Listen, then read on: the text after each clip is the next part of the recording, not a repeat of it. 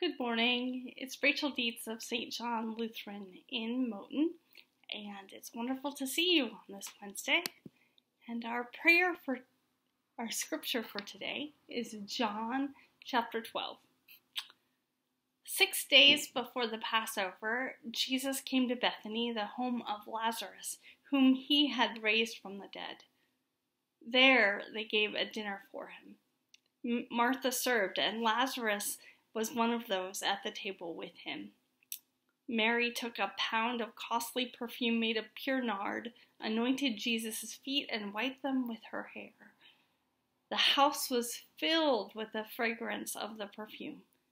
But Judas Iscariot, one of his disciples, the one who was about to betray him, said, "Why was this perfume not sold for 300 denarii and the money given to the poor?" He said this not because he cared about the poor, but because he was a thief.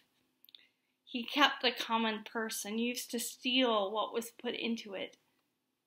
Jesus said to her, "Leave her alone. She bought it so that she might keep it for the day of my burial.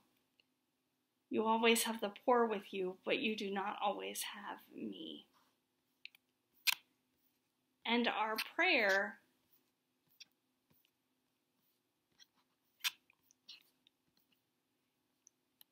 is this: Eternal God, your touch makes this world holy. Open our eyes to see your hand at work in the splendor of creation and in the beauty of human life.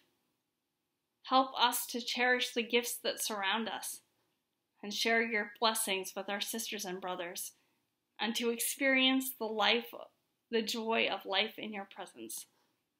We ask this through Christ our Lord. Amen.